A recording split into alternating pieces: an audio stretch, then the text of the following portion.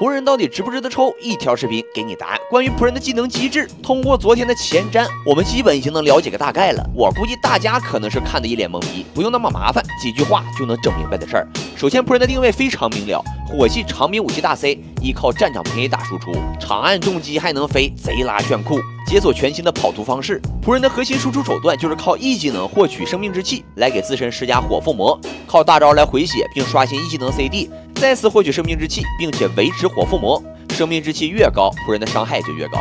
看到这儿，仆人的技能机制就已经非常的清晰了。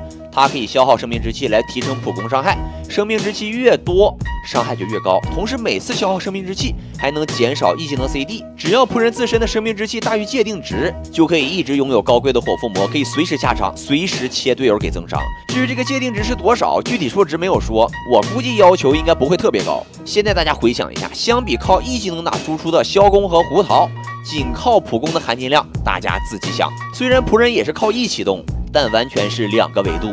我们只要生命之气在身上，就可以一直拥有火附魔。接下来我们再来细抠一下仆人的技能。仆人使用 E 技能向前突进，造成伤害的同时，给敌人施加血长勒令，并造成持续伤害。你可以理解为一种 debuff。当仆人使用重击或者大招命中有 debuff 的敌人时，则会回收并清除 debuff， 并给仆人赋予生命之气。大招则可以在造成伤害后重置 E 技能 CD， 同时根据自身拥有的生命之气和攻击力来回血。仆人的固有天赋还能给仆人提供额外的火元素增伤，但是无法被治疗。